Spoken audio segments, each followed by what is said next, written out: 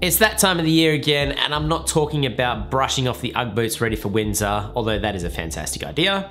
I'm talking about making last-minute contributions into your superannuation, a strategy which can potentially save you thousands of dollars in tax. And now before we jump in, I just want to remind you that this information is relevant for the current financial year, that is the 2022-23 financial year. So if you're watching this video post 1 July 2023, then just be aware that some of the rules may have changed.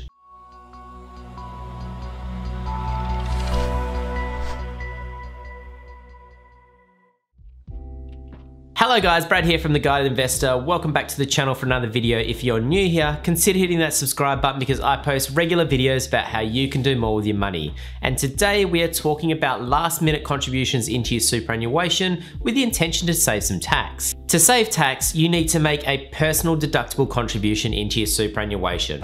Now, this is a form of voluntary member contribution. So you take money out of your account, you transfer it into your superannuation fund, and you claim a tax deduction by treating it as a concessional contribution. It's effectively the same thing as salary sacrificing into your superannuation. It's just a different method to achieve the same net result. Under a salary sacrifice arrangement, your employer contributes additional funds pre-tax to super on your behalf, and you receive the tax benefit as you go via a reduced PAYG installment. Under a personal deductible contribution, you make the contribution yourself using post-tax money and claim a deduction when you lodge your tax return. The benefit of a personal deductible contribution over a salary sacrifice contribution is that you don't have to have a predetermined arrangement like you do with salary sacrifice. So with salary sacrifice, it all needs to be set up with your employer in advance. With a personal deductible contribution, you can basically make the contribution whenever you like. And this is great if you're trying to get a last minute sneaky contribution into your super before the end of the financial year. Also, as you are making the contribution from post-tax money, you're not getting the tax benefit along the way. So this means that you're more likely to get a tax refund. Now, let me give you an example as to how this can work. Let's say you earn $100,000 gross, that's before tax, and you have no other investment income and have no deductions. Throughout the year, you should have paid $24,967 in tax through the PAYG system. When you lodge your tax return, you don't have any additional income to declare nor deductions to claim. As a result, you will not owe anything to the tax office, nor will you receive a tax refund. The PAYG was spot on, so you're all squared. Now let's assume that you make a $10,000 tax deductible contribution to superannuation. In this instance, you still would have paid $24,967 in PAYG tax throughout the year, but now you have a $10,000 deduction to claim. As a result, the ATO will calculate that you have paid $24,967 in tax, but you only owe them $21,517. So you'll get a tax refund of $3,450. This can be particularly handy if you have realized a capital gain by selling an asset throughout the financial year. So if you know that there is a big tax bill coming, well then you can make a personal deductible contribution into superannuation to help soften that blow. Now of course everyone's situation is different and therefore everyone's tax calculation is different, so the amount of refund that you actually receive may vary a lot from this.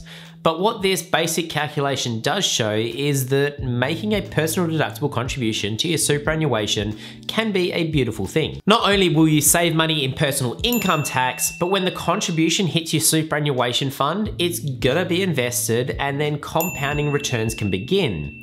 But of course, with everything in finance, there are pros and there are cons. So let's look at the restrictions and the potential downsides now. There are age restrictions on making personal deductible contributions to your superannuation. If you're below age 67, then you're eligible. If you're aged between 67 and 75, you need to meet a work test in order to make this type of contributions. So that is, you must have worked at least 40 hours during a consecutive 30-day period in the current financial year. This can be as an employee or a self-employed person.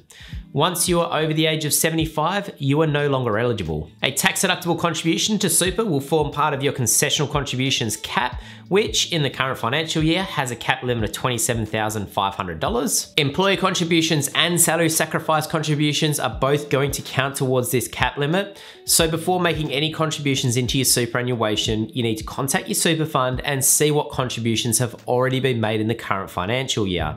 And don't forget that The financial year doesn't end until the 30th of June, so you need to allow for potential contributions going into your super fund before that date. You may have the ability to utilize any unused carry forward concessional contributions. So from 1 July 2018, if you haven't utilized your full concessional contributions cap limit, you can carry forward the unused amount for up to 5 years, provided your total super balance is below $500,000 on 30 June in the previous financial year. The easiest way to find out how much carry forward concessional contributions you have available is to log into your MyGov account, click on the ATO link services, click on super, information, and carry forward concessional contributions. Assuming you are eligible to make a personal deductible contribution and you have the cap limit available, there are still a few considerations that you need to make before jumping in. Firstly, it's important to note that concessional contributions are taxed by your super fund at a rate of 15%. Given this, it's not tax effective to make a concessional contribution if you earn less than roughly $20,000, as you basically pay no tax outside of super. The net tax saving from a concessional contribution can be calculated as a difference between your marginal tax rate and your superannuation tax rate of 15%. If you're fortunate enough to earn over $250,000, then you will get slugged with Division 293 tax. This is an additional 15% tax on any contributions that would otherwise take your income over the $250,000 threshold. So assuming Division 293 tax did apply, this would take the tax on contributions up to 30%, which is still a whole lot better than your marginal tax rate at that income level, which is 47% when you include the Medicare levy. If you want to learn more about Division 293 tax and how it works, I did a whole video on this not too long ago, so I will link that in the description box below. Once inside superannuation, you won't be able to access those funds until you meet a condition of release. Now, the most common condition of release is reaching preservation age and retiring. So if you were born after 1 July 1964, your preservation age is 60. Now, there are other circumstances, limited circumstances, where you might be able to access the funds early, such as under the First Home Buyer Super Saver Scheme, or financial hardship, or compassionate grounds. Before making a contribution, you should also understand how the money is going to be invested with inside your super.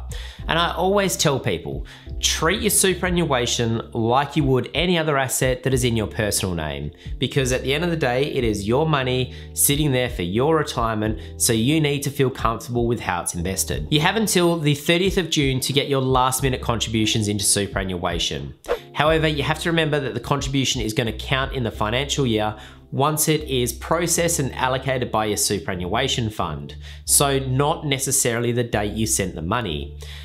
Bearing this in mind, it's probably best if you make your final contributions prior to the 15th of June, just to allow for that processing time. Making the contribution is pretty easy. All you need to do is contact your superannuation fund and ask for the banking details for your account. Most super funds will let you do it via either BPay or EFT. Now, if you're doing it via EFT, there is normally a reference number that you need to list in the description, just to make sure it gets allocated into your specific account. Once the contribution is in, it's time to fill in a notice of intention to claim form, which can be found on the ATO's website. By completing this form, you are letting your super fund know that you intend to claim a tax deduction for the contribution, and therefore your super fund will allocate it as a concessional contribution. Once the form has been processed, your super fund will send you out an acknowledgement of notice of intent, which is basically a little letter, and if you use an accountant, they were going to want to see this letter prior to claiming the tax deduction in your return. And that's it. You've successfully made a contribution, had it allocated correctly, and claimed a tax deduction for that contribution. And if you do this strategy, you're going to thank yourself twice. You're going to thank yourself once when you have a reduced tax bill, and secondly, when you're older in life and you have a nice juicy retirement nest egg. There are other reasons you might want to do a last minute contribution into your superannuation other than saving tax.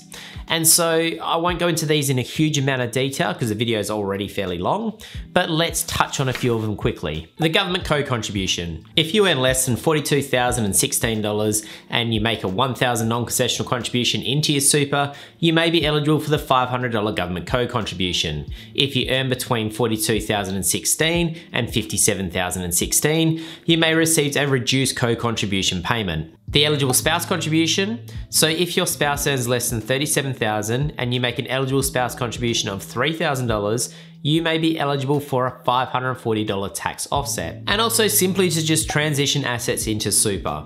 As you approach retirement, it may be a good idea to utilize your super to house as much of your asset base as you can. Why?